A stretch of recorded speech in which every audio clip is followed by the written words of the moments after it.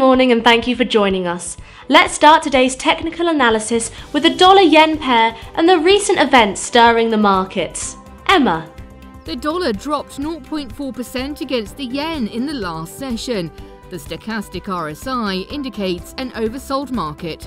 The Bitcoin dollar pair dove 2.7% in the last session. The stochastic RSI is giving a positive signal. The gold dollar pair corrected downwards in the last session, falling 0.2%. The ROC is giving a negative signal. The oil dropped 0.5% against the dollar in the last session. The ultimate oscillator is giving a negative signal. Thank you, Emma, for sharing with us. Now let's hear our news department. Samsung has just announced the successful creation of the world's first MRIM-based in-memory computing chip made with AI computing in mind.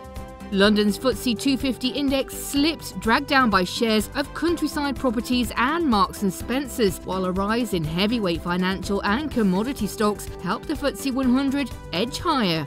The dollar fell further to 2-month lows after US inflation proved weaker than feared in December, prompting investors to cut crowded long positions in the currency. Thank you, Emma.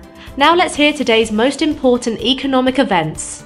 Finland's Consumer Price Index will be released at 0600 GMT, the UK's industrial production at 0700 GMT, and the US Michigan Consumer Sentiment Index at 1500 hours GMT. The Eurozone's trade balance will be released at 1000 GMT, the US retail sales at 1330 GMT, and Japan's CFTC JPY NC net positions at 2030 GMT. We hope that you've enjoyed today's market outlook. On behalf of all of us here, we wish you a productive trading day. Be sure to log in tomorrow morning for the latest news and events from the financial markets.